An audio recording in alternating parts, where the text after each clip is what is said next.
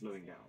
Yes, this is a more affordable phone. I have no doubt that the next flagship Nothing phone will push the boat out a little bit more. But since their last device, like 8 months ago, the point where we were promised developers were about to suddenly start having their way with these glyphs, we've had support for like one major new app, Google Calendar. And even that's a bit weird. It just gives you like a 5-minute countdown before your meeting starts. It does work, and I can see the use case. But, I mean, if I was at dinner and I flipped my phone over, completely forgetting that I've got an upcoming meeting, I would personally much rather my phone buzz me like 20 minutes before to make sure that I knew, as opposed to waiting till 5 minutes before the meeting and starting a silent counter, just in case I happen to glance over in time.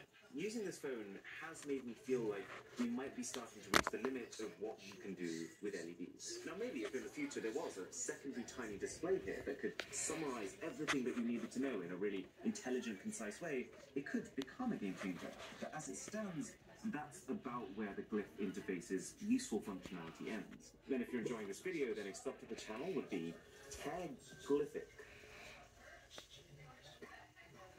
So, before we tie this all together, the final thing that I want to crystallize is, if we took away all the nothing extras, is this actually just overpriced for what you're getting? Well, for starters, you've got the screen. This is a 120Hz AMOLED Full HD Plus display.